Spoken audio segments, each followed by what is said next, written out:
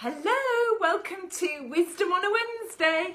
A little bit later than normal because obviously it's about 11:45 now instead of 11:11. So thank you for joining me. Sorry I'm late. It was like one thing or another, and then a builder arrived and started nailing things to my roof outside. So I was like, I'll wait till he's finished nailing and hammering around. And so I think in a way that's quite interesting in itself that a builder, you know, builders, they just show up. And the thing is, you're so happy that they've actually shown up that you're like, okay, whatever, because if they go away now, they might not come back for weeks or months. And it is a glorious day for what he needed to do. So, hi Elaine, I can see who's there. If you have any questions for Wisdom on a Wednesday, post them below and I can just about see what they are. So if you want to post those there, and I'll try and answer any that come through. This is week 5 of Wisdom on a Wednesday. As most of you know, my name's Andrea Foulkes, and I do past life regression, inner child therapy, ancestral timeline healing, spirit relesement, and I sing light language codes for your awakening as well. And my big awakening happened, I think this is now my 19th year now since I had a big awakening 19 years ago, where I was rewired by star beings and had a real expanding consciousness. And then that also meant I had to do a lot of emotional inner work. And of course things always come in and we've still got to do emotional inner work. We've got to look at ourselves, but we're clearing those Akashic records out. So what is today's Wisdom on a Wednesday about? Hello, William. Well, it depends, whatever questions you ask. I was thinking, considering, obviously last week I couldn't do Wisdom on a Wednesday because I had to go up north and deal with my elderly parents. So that's one subject matter we could talk about at some point, which is, you know, getting to a point where you have elderly parents, because I am an only child of much older parents. So my dad is like 92 and my mum's 88 and she has dementia.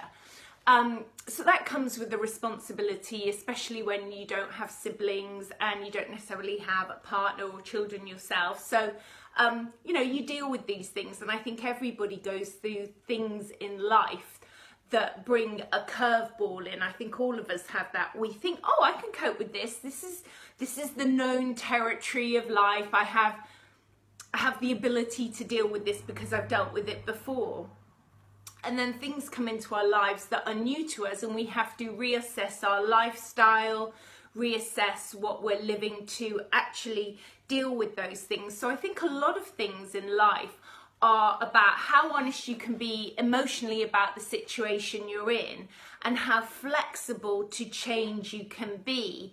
And of course, it's a lot easier if you're prepared to do the emotional inner journey work on yourself. Hi, Ian. I think the thing is, you know, when we get curveballs in life and things can appear to be going very easily, sometimes they're effortless, sometimes they're not, but when you get a curveball, you really need to be able to go inside yourself, or actually be visionary on the outside to look at what do I need to do.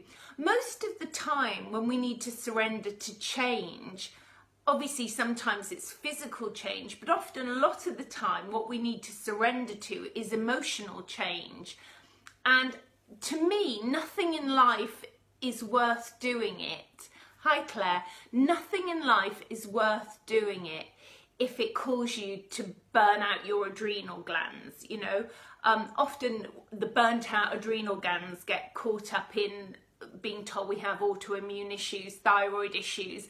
But to me, it's the way you've run your energy field. And you may have been running your energy field like for multi-generational timelines. So you may have been running it through past lives, which is nothing to do with multi-generational timelines.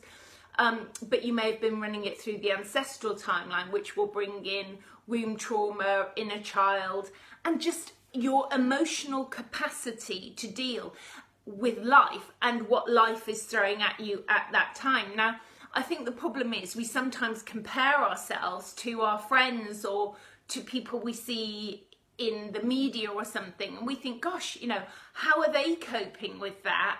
Because I feel overwhelmed with what I'm dealing with in my life at that point in time, or they've got 5 children and they're running a career and this and that. And so it's not to compare yourself to other people, because remember, their emotional matrix inside their energy field, inside the DNA coding, may be very, very different to yours. Hi, Philippa. Your job is to be honest with yourself. It's no use doing, you know, the Esther and Jerry Hicks, you know, thinking positive, wanting to manifest, you know, you can have it all. You can to a degree, but you can't if your emotional matrix causes you to collapse under adrenal fatigue and exhaustion and anxiety. And I think most people's issues are around adrenals and anxiety, and then they crash and burn and they get sick and ill. Your real thing in life is to look at your situation and be adaptable to change. It's not about keeping going if it's starting to cause you stress and anxiety and adrenal fatigue. It's for you to go inside yourself or reach out for professional help with someone like me who can help you identify, you know, what is causing that adrenal fatigue. It's not a failure to rejig your life in any way to make it flow easier. I mean, I think that's what we're all doing. It's like making our lives flow easier in life. And sometimes when you're under stress and anxiety, which ties into yesterday, I spent an hour talking to an undertaker on the phone. Nobody has died yet, but because I sort of had a false alarm around my dad's health last week, and that might be an ongoing thing that we need to look at with him, and he's 92. But I just thought, I don't want to, knowing myself, knowing where maybe my anxieties might click in, knowing an unknown situation, you know, losing a parent to me, I haven't experienced that in this lifetime. That's an unknown situation. I'm aware that I'm going to have to deal with this on my own. And I'm also aware that the more knowledge I have about things makes me feel better, because take the example of the undertaker. So if a loved one dies, you're going to be in grief and shock, and your mind won't be thinking straight. And I know myself, if I'm in any form of anxiety, I won't be able to listen properly. So I thought, I'll ring now while I feel super, you know, balanced, calm, and I can ask questions, because you don't get an opportunity to do somebody's funeral again. And so I wanted to know that I was making the right choices for whoever that would be passing, that I would have to make those choices for, and for myself. And you know, that's how I think. Other people don't. They wait till the disaster happens and then they're like, I'll just figure it out now, how to deal with that. So to me, I think differently. So this undertaker lady was so kind. She talked to me for an hour, asking her all kinds of questions. You know, I didn't even know that we could still bury our bodies deep at sea. You have to get permission to do it, and obviously it costs a certain amount of money, but that's an option. That was something that intrigued me. So there were lots of things that I asked yesterday that I made notes about that made me feel so comfortable in myself, so happy to know that I am full of knowledge, you know, full of knowledge. I also, this last week, had to finally get my parents to really open up to me about their finances and deal with those kinds of things going forward to be able to assist them. So it's like us having lots of really honest conversations with loved ones. And I think that makes your life a lot easier, because you're fulfilling what their desires are and you're finding out all this information ahead of time. And to me, that kind of information brings peace of mind to me, and peace of mind takes me out of any anxiety or adrenal fatigue that I might have, you know. And obviously the week before that I was in Madeira, and so I had a little bit of, I experienced anxiety, you know, driving up the mountain, but it's not a big anxiety. It's just observing it in myself, observing I do have a small issue. I think I talked about this in the other video, in a quirky little area, you know, which is where all our fears and phobias and issues come from. Some of them are life-threatening and they're huge, and they need addressing because they're making your life a lot smaller. They're limiting the things you can do in your life. Now, should I go to live in somewhere like Madeira? Yeah, probably be a good idea that I just break through that issue of driving around really tight bends really high up. I can walk it and look over the cliff edge, but driving, I can feel it. It just like makes me a little bit anxious. And I've had that, you know, experience before in Maui at Haleakala, the highest point on the island, where I had that issue. And I had never experienced anxiety like that in my life ever. So to me, there was some value in experiencing that kind of anxiety. Hi, Michelle. Because many of you have anxiety, so I can empathise with what that feeling of anxiety is. It's horrific, you know, it's super horrific. I didn't have it in Madeira, but I had it that time in Maui at Haleakala. The park ranger had to come. You know, I literally had hired this mystery vehicle in Hawaii, which is the other side of the road to the UK, but I'm used to driving on the other side of the road. And I was driving up Haleakala, also linked to this retreat centre I was staying at as well. I got up in the middle of the night and I felt like I was breathing a lot of mould in this retreat centre, and energetically the guy who was one of the co-owners was sleeping in the room above me, and he had really weird energy. So I thought, you know, I'm just going to drive to Haleakala. I'll get there for the sunrise.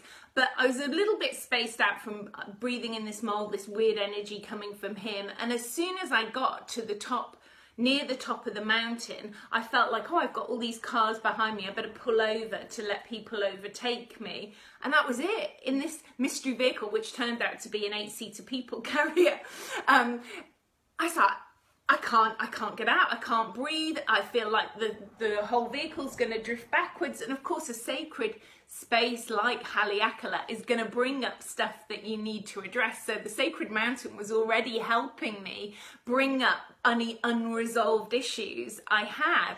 And it took a park ranger to come. He wouldn't move the vehicle for me, but it was really interesting to see how a man in an authority figure who in that moment was very confident and was like, you can turn this round, you know, I will stop the traffic so that you can turn this car around. And that was it. I had to turn the car around on my own, and I got to the ranger station. And also the other beauty of it was that at the ranger station, the people who gave me their coffee were some Jehovah's Witnesses, you know, and I had a lovely chat with the Jehovah's Witnesses. It's not my path, it's not my way, but it was beautiful that they were in their hearts and they were able to assist me in that moment, even though my beliefs were very different to theirs and they didn't try and recruit me. So that was beautiful. So going back to our flexibility to change, remember, post any questions you have.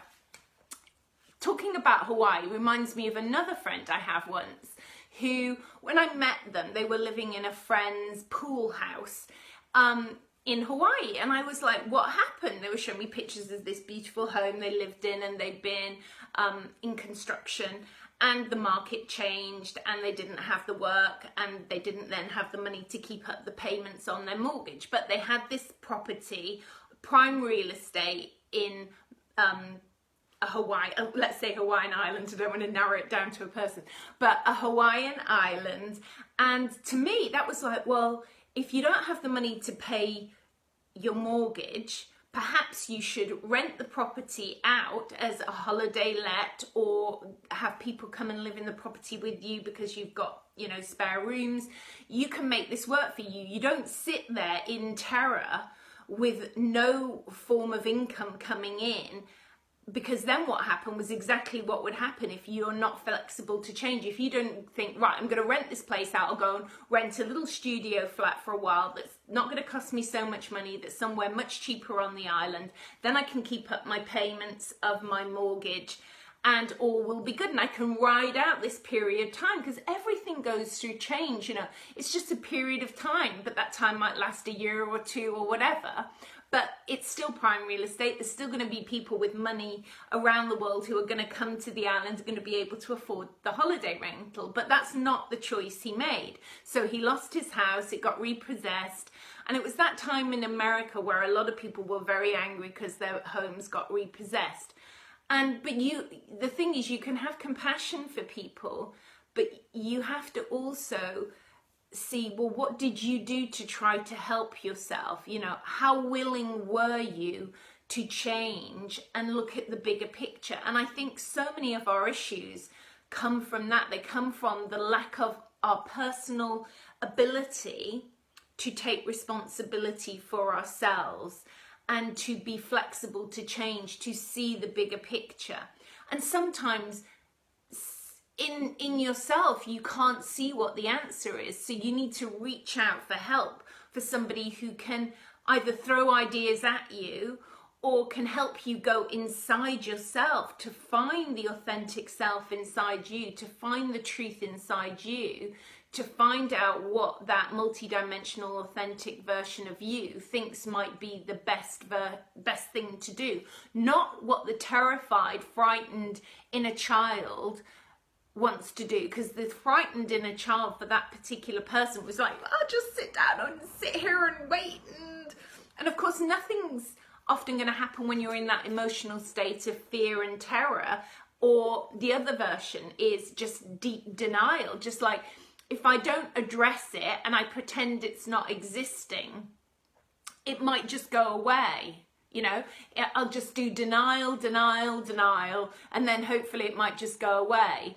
And the truth of it, that doesn't work either. You know, it's about going through our fears, going through, whether we call them the shadow, the pain body, the fear. We've got to transcend our stuff. We can't stay in that fear. And so there I could see with this gentleman, I said, well, did you not think to rent the property out? And he looked at me like, very angry with me, because it was obviously a very good idea, but he'd obviously never thought about it. And obviously the time had passed and now he was homeless, and, I don't know what happened to his life in the end. I think he started working again. That's the impression I got, and started to turn his life around. So maybe that's the lesson he needed to learn. Maybe somebody like me had to come in and, point out you weren't flexible to change. And that can be harsh when you have somebody going, ka-chung, ka-chung, here's the truth. This is what you didn't see at the time. But it's not for you to get angry with yourself, or to almost like get angry with the person sharing the wisdom with you. It's to you to go, have that aha moment and expand the inner self. It's like this week I've worked with a lot of clients, and the vibe that's going on at the moment in last week into this week is there are so many people, and I did mention in my last week 4 video about the Atlantean and the Lemurian mystery schools, and many people are still tied into, because that's where their soul is at, they're tied into mystery schools where they have given their power away to the spiritual teacher. And in my own way that I work, I'm constantly looking to make sure that nothing that I'm doing with people is disempowering them.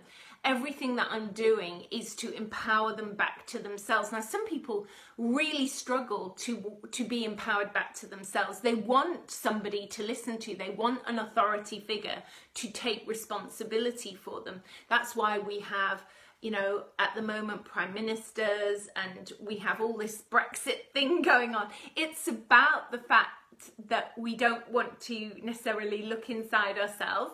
And so when you see this going on for people as well, that they're frightened to look inside themselves, but when you do, it's with love and compassion. It's like, okay, so I chose to listen to this spiritual teacher, and this is what they said, and I ended up giving my power away.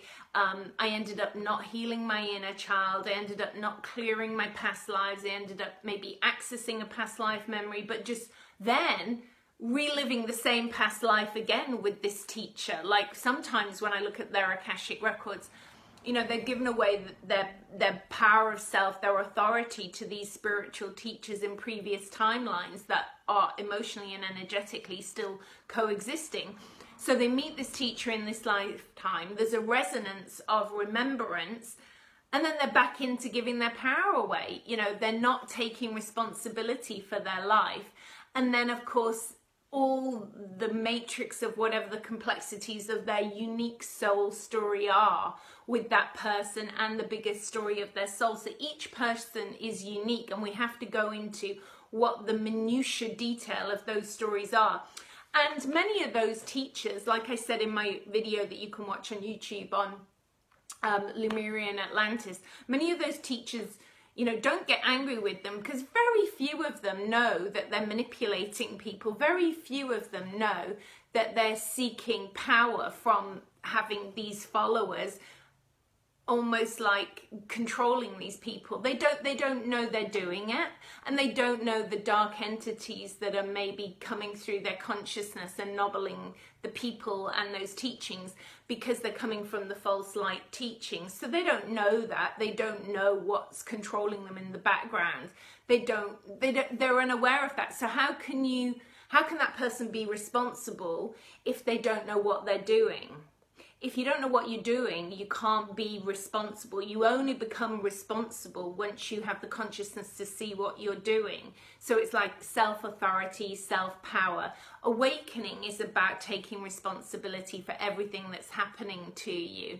You know, everything that happens to you, the sooner you can go into it and clear it and understand what that message is about, what is it slowing you down to look at? What's the bigger story that's unique? That's why I keep expressing it's so unique to you. There are themes that all of us go through in life to find self-empowerment, to find self-authority, to find our authentic voice. And that's another big thing that I deal with a lot with people, which again goes back to what I talked about earlier, adrenals, autoimmune. It's finding your authentic voice, the voice that has all the octaves in it, the voice that can be heard on many dimensions of existence, the voice that allows people to hear you, not in a controlling way, in a way that has a resonance that allows you to be heard, that you're not belittled, you're not put down, you don't feel like you have to shout to be heard.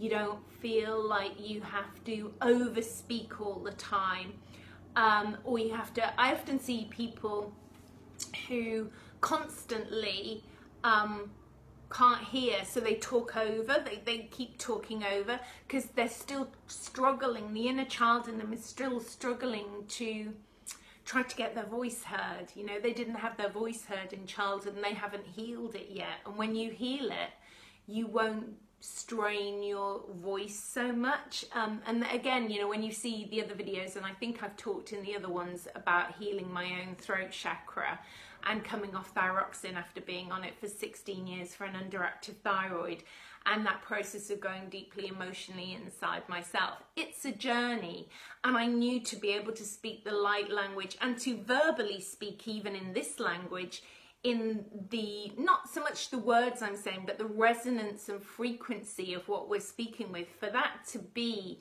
the most authentic version of me, I had to go back into my own Akashic records, and I had to heal my throat. I had to release any energies that were stuck to my throat chakra, any past life beliefs, the inner child stuff, the ancestral. I had to cover the whole smorgasbord of that. And it was a journey, and it's what do you prioritize in your life? You know, what's a priority to you? What's important to you to heal? Yeah, Ian's saying most people don't know how to go inside themselves. And that is the truth. And the thing is, if you don't know how to go inside yourself, go and do a session with someone like me who can do regression with you. Regression is a more focused way of taking you inside yourself, where I'm guiding you through emotional events in a very safe, very gentle way. So in a way, when you do regression, you have to find somebody you trust to momentarily give your power away. Not away in a horrible way, in a way that this person is going to help me to walk again. It's that kind of energy. It's like I have to find somebody I trust, but I have to know that that person's energy of intention, the person I'm reaching out for help from, their intention is to empower me back to myself. In no way do they want me to become codependent with them, or to take responsibility for my life, or to control me in any way. As long as their whole intention is to empower you back to yourself, not to manipulate you, not to make you feel like, you know, you have to book 10 sessions with me. It's like, no, you book one and you assess it and you feel how you feel about that, and then you decide if you want to do more work. I might think, gosh, I wish they did, but I would never vocalize that. It's your free will. That's why I don't like those kinds of ways where people go, okay, you have to book 10 sessions. You know, it's going to take 10 sessions. Because there may be people that need 10 sessions, they might need more, but there's going to be somebody who comes along who perhaps might only need one session for what they're dealing with at that time. And they feel like, you know, I feel like, wow, I'm having to pay all this and only actually need one session. So it's much easier if you can allow people to, again, take responsibility, empower them to go, you will know when you need to do this. There's a tipping point when you clear out enough of your emotional energy that you know what you need to do. You know when you need to reach out for help. You're empowered enough to do that. And most people, again, like Ian said, it takes time to know how to go inside yourself. And it also takes self-authority to actually reach out for help, to go, you know what, I can't actually do this on my own. The truth is, I can't do this on my own. I need help. You know, it's like me, I practically healed it 100% now, but I did my shoulder in from doing too many somersaults, doing aerial yoga about a month ago now. And I knew I need to reach out for help from a great guy who's an activator chiropractor, because it was inside, really inside there. And it was great. You know, he helped me, he strapped it, put this cute Barbie pink tape on to hold it in place. And I took it off this morning after 2 weeks. And I might reach out for help from an osteopath because they might have some knowledge that I need to, but I'm visualizing it, I'm resting it, I'm taking it inside myself. You know, I'm asking, is there an emotional link to this, or is this, like a lot of people say, this particular issue that I had with the AC and the rotator cuff in your arm was just from extreme sports, you know, which aerial yoga, love it as much as I do, is an extreme sport. So we learn from experience. And then it made me look at my dad, and I think my dad at 92 has no bodily issues in joints or anything like that. And he's never done a day of exercise in his life, you know. So it does make me see that actually, you know, if you engage in extreme sports, you're going to be pulling the body in ways that may not be natural for it. It's not natural necessarily to do some of these things to an extreme level. So maybe assessing that, looking at the wisdom of somebody who's 92 and their body is in good shape. So many interesting things for us to consider in ourselves. Does anybody have a question? Hi Tina, hi Janie. Do you have a question? We can talk about any subjects you like. I mean, predominantly today I've been talking about cause and effect of taking responsibility for our lives, which in truth is the hardest thing ever for most people to do, is to take responsibility for yourself. Take responsibility for your actions, and the actual joy that comes from actually realizing, you know, if I take responsibility for this might actually help my anxiety or my fear or my guilt or whatever it is, because everything we're looking to do is to clear those Akashic records, or to overcome a new experience that you don't have the skill set necessarily to do. So you have to go through that experience where it might be quite uncomfortable for a while, because we're going through this new experience that we've not had before. And it's often that fear of the unknown. How am I going to deal with the fear of the unknown? But you will transcend it. And you can't just stay in your comfort zone, because life will get boring. You know, we're here to have new experiences, try new things. And of course they have a cause and effect, but we can ultimately go in the body and heal ourselves. That's our journey. That's our ability to do that. You know, that's everything that I've done for the last 19 years on myself and helping others, is to go inside myself, heal everything that comes up, and move beyond that. Was Atlantis the most enlightened civilization we have had? And if so, what went wrong? It seems like, I think Lemurian timelines, I think there's many differing layers of Atlantean timelines. I've heard some people saying there were 3 periods of Atlantis. So there are timelines upon timelines. I think it was quite advanced. I think we had technology that got shut down that we haven't used now. Obviously, you know, you can look at all these sacred things. I think I talked about these in other videos, like Göbekli Tepe and, you know, which is in Turkey, Easter Island, the pyramids, Chichen Itza, you know, the Bosnian pyramids. There was all kinds of technology going on from different off-world species of ET that were using these pyramids for something that the vast majority of humanity just think are burial chambers, you know. And you know, they're being told you know, a story that might not be the absolute truth, and then that's your discernment of what you believe it to be truth. But I think we have lived in a more highly civilized, evolved consciousness than we live in at this point in time. But I think galactic wars took place. I think different beings came in and took over the consciousness of the humans, and the DNA codes were changed. Ultimately, it seems that the Earth is a planet of free will and choice.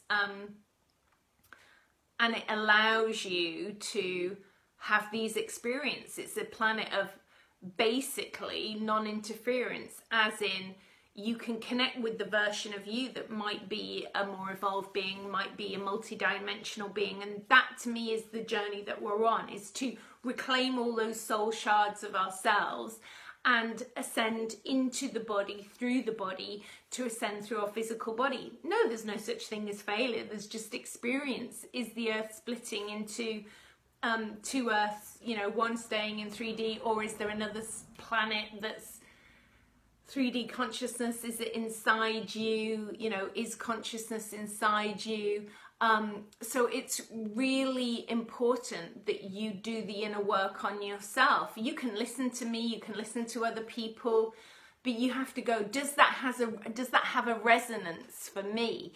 Is what that person talking about something in my personal soul Akashic records that resonates for me? It's not about other people. It's about, does that work for me? Is there a truth in me linked to those timelines? It's like I look at so many women and I just see them, not in a horrible way, but I just see they're tied into manipulation and corruption of the Egyptian timelines. They're still tied into those mystery schools that, in my opinion, lack integrity.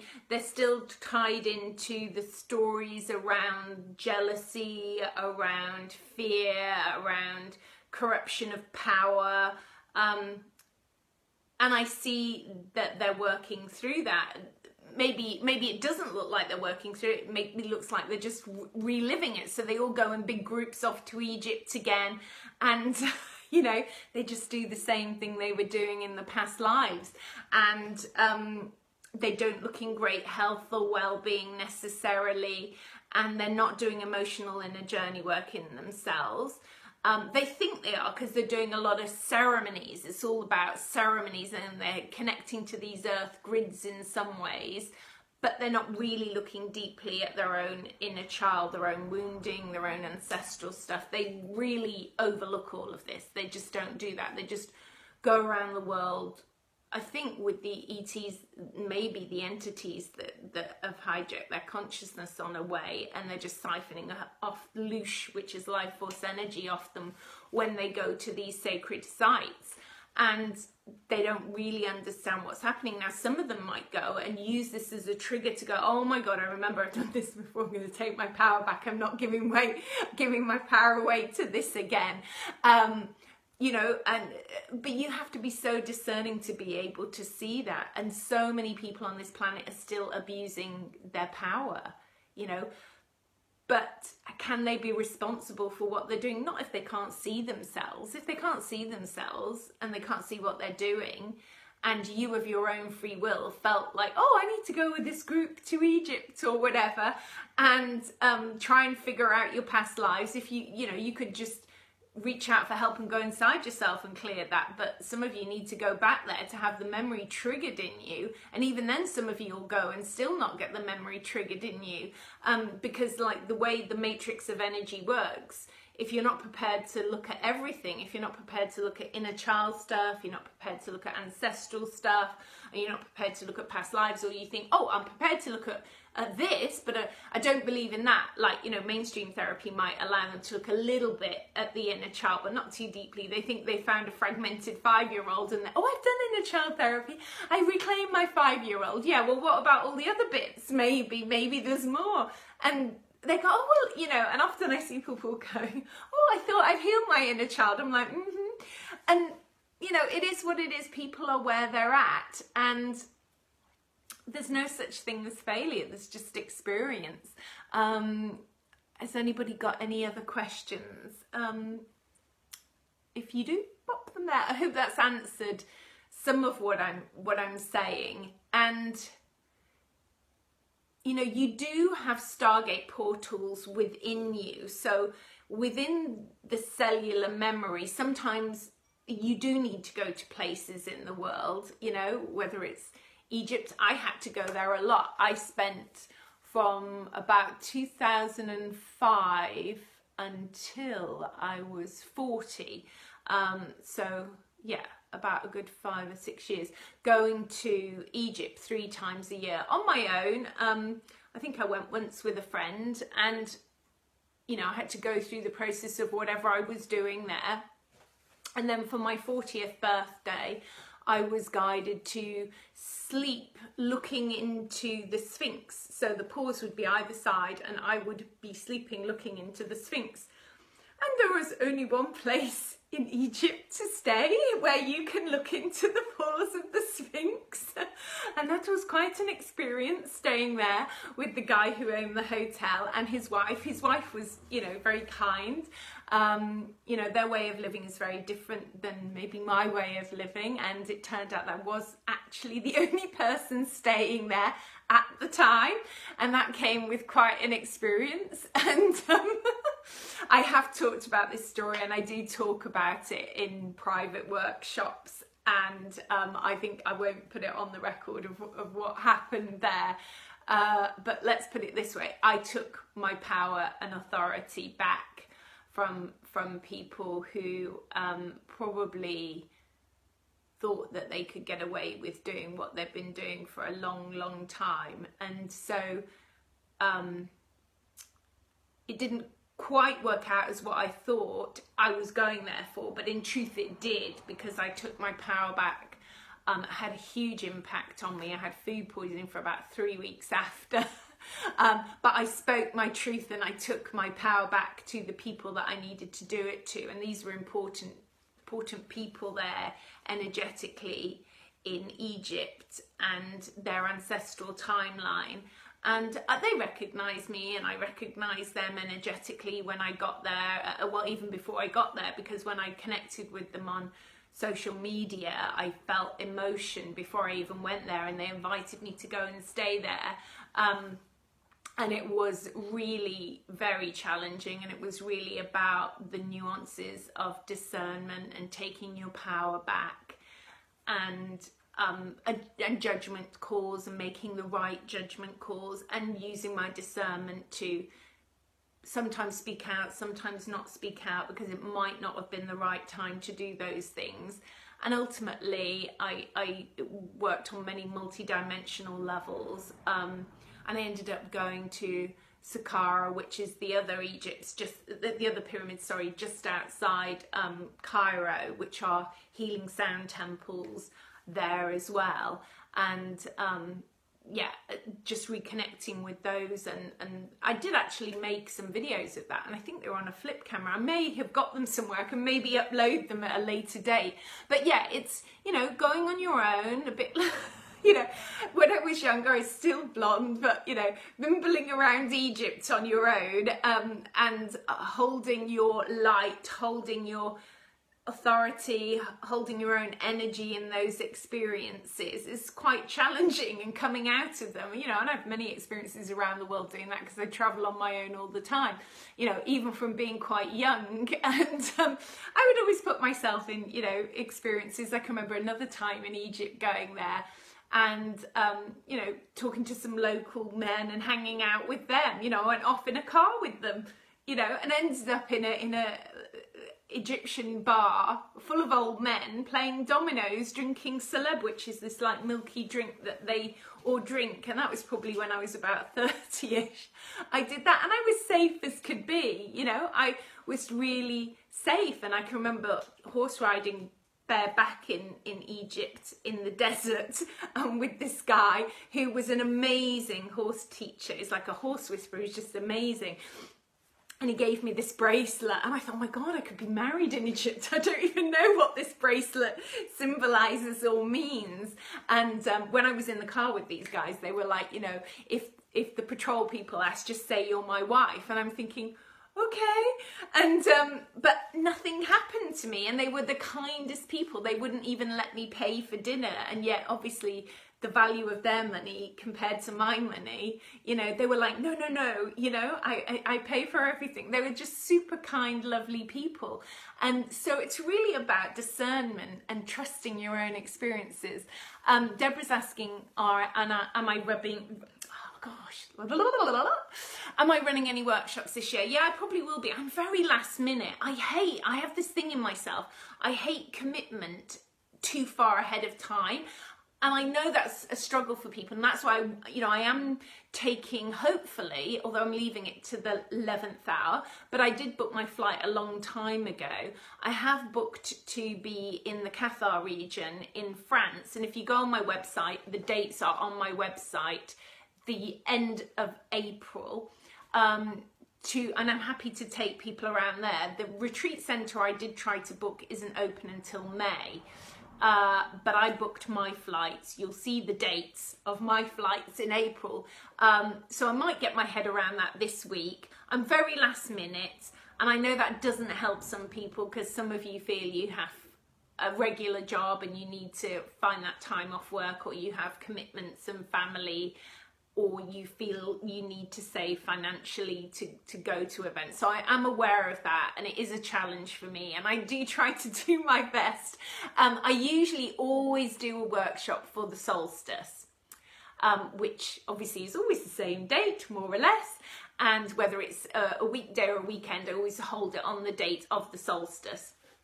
And usually that is in Glastonbury. It might be Cornwall. I'll tune in this year, but I usually do an event for the solstice.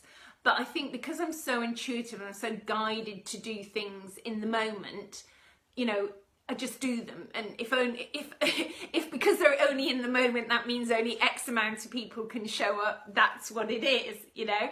I would love to give you huge amounts of time and organisation, but, you know, sometimes that doesn't really work for people. I know the third dimensional reality it works for, because logistics, people think, I have to do this, this and this and this and this.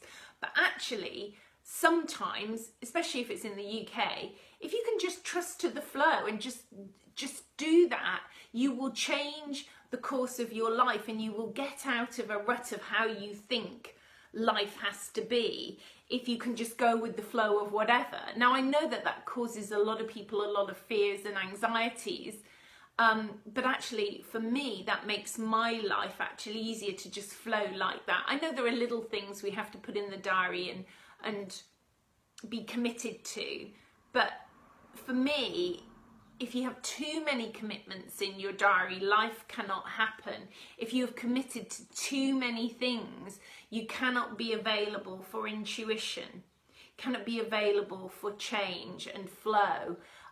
So that's, to me, an important aspect of it. Somebody's written something else. What about military children? We have no roots, no ancestral home, just constant move after move.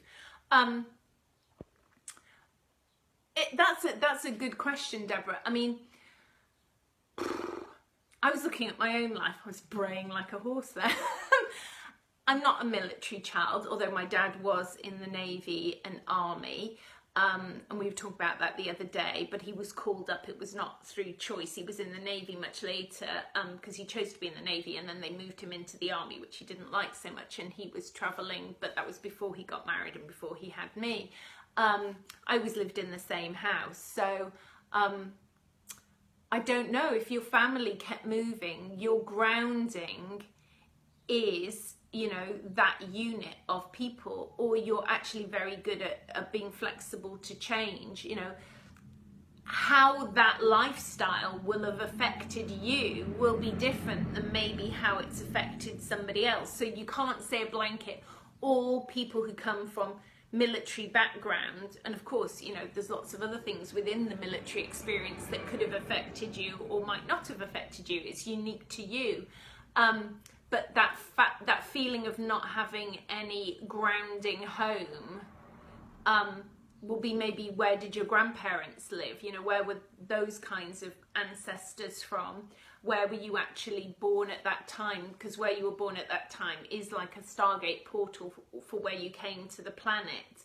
And maybe now as an adult, it's important for you not to travel. You know, I have been personally, in my own experience of life, you know, I looked at this the other day. My dad was always traveling in his working, you know, sailing on ships all around the world, or, you know, even from being called up, he was in Italy and Greece. So I love living out of a suitcase. That suits me. You know, I've even got one on the floor now. If you saw here, there's a big suitcase which I haven't quite unpacked. But it's like, I personally live my life ever since when I was modelling. I would always have you know, I'd be always ready to go somewhere. You know, since I was 18, I have been living, travelling out of a suitcase. And then there's times when I go, okay, I need to stay home for a month or two or not go anywhere. And then I'm like, oh, no, need to pop off somewhere. So I think that's it. It's like, it's unique to you, Deborah. You've got to find out, you know, that requires the emotional inner work to you. It's speaking to the inner child in you, finding out what her core beliefs are about this experience. You know, how does it feel? How can you release the emotion around that story of feeling like you don't have a home, you don't have a base. You know, your home could be, you know, I don't know if you're single or if you have a partner or your children, you know, that can be home for you. Home can be people, but ultimately our home energetically is inside ourselves. You know, that's why I travel the world, and I feel home here, feel home here, feel home here. You know, there's my actual physical home where I was born and where I go to visit my parents feels the least like home. I don't really particularly like so much that town and that part of the country energetically. I don't enjoy it that much. I go to other places and I feel at home here, feel expansive, you know, like the people, love the energy, love the positivity. So home is where you feel happy in you. So do we have any other questions? Thanks for staying watching. I know it's a long time for some people. Yeah, I am, Philippa, thank you. Yeah, I am going to run a workshop in the Cathar region when I'm there. I need to get organised, that's the thing. Logistics, like I said before. That's my intention. My intention is to run a workshop and to activate the Stargate portals in ourselves by going to the sacred sites that I'm guided within myself energetically. I can see it, where to take people. And because I've been going a lot over the last few years to the Cathar region, so we'll be going to like Mossiga, we'll spend some time in Relesement, bathing in the thermal spa, water in the river. I'm going to take you to a forest where there's like massive megalithic stones. A lot of people take people to this chair of Isis, which I know where it is. It's the entrance to a beautiful forest, but it's not powerful in my mind. You know, it is if you're in the corrupted timelines, but it's not in the other timelines. So it's to go there and see how it makes you feel, see what experiences you have. There are some other places there. There's Bugaresh. There's another place which is sometimes a place I've stayed, which is called La Dieu, which is in the middle of this energy template grid between Rennes-les-Bains and Rennes-le-Château as well. So obviously to take people to Rennes-le-Château as well. So yeah, let me see if there's some accommodation place. I did think about, you know, should I rent a place where we could all be together, or should I allow you to just find your own accommodation and, you know, just give you times to show up at these places? I personally am flying to Béziers.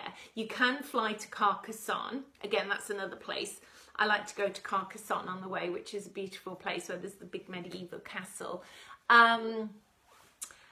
If you're interested, message me and I will rustle something up in my own unique way of rustling things up. And those of you who've been to my events know it always pans out. It's always great. It always comes together. So I will ponder on that this week. And thank you, Philippa. Oh, thanks that you think it sounds amazing. Yeah, I think it will. I can energetically kind of tune into it now, and I can energetically see what we would be doing, and it would be quite powerful. I get so regenerated by going to this forest that I'm telling you about and connecting with these stones. These stones are like so powerful in this forest there.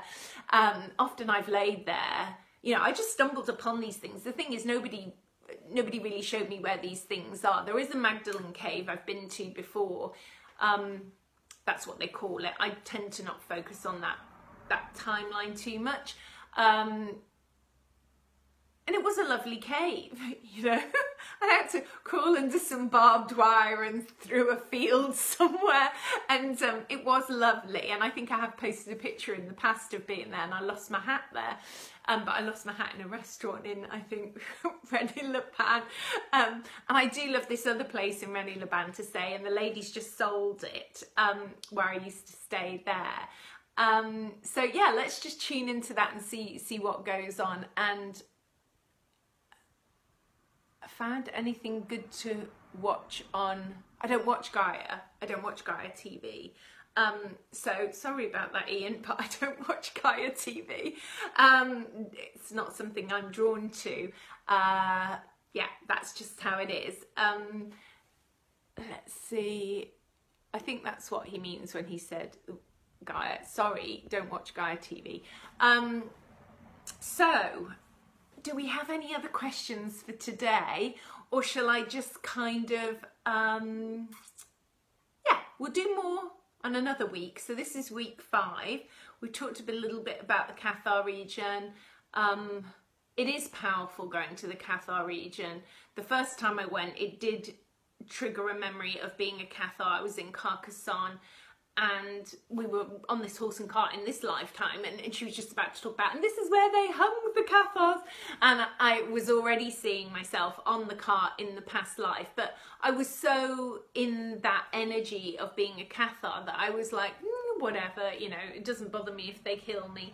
And I think that's another interesting thing, that when I take people back to past lives, it's not so much what happens to you, it's your perception of it.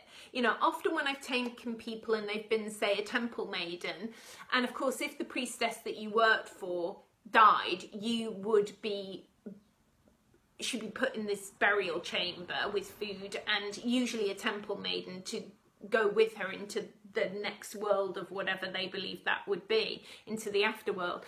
So one of the temple maidens, what I've seen in regression, in taking clients into regression, is a temple maiden would go with the body of the priestess to the next world, and they would shut the stone and you would be locked in there, and basically when you ran out of air, you as the temple maiden would die. Now I've seen, you know, people in regression going, clawing at the wall to get out, really angry. I don't want to die for this woman, you know, this is not great, this is crap, I don't want this, you know, really angry. And then I've seen somebody else almost going through a very mirrored past life experience, and they're in a whole other space, you know, they're like, it is an honor for me to die for the priestess. And I think I'd seen the one where she was clawing at the walls first, and then helping her release the trauma and emotion of that.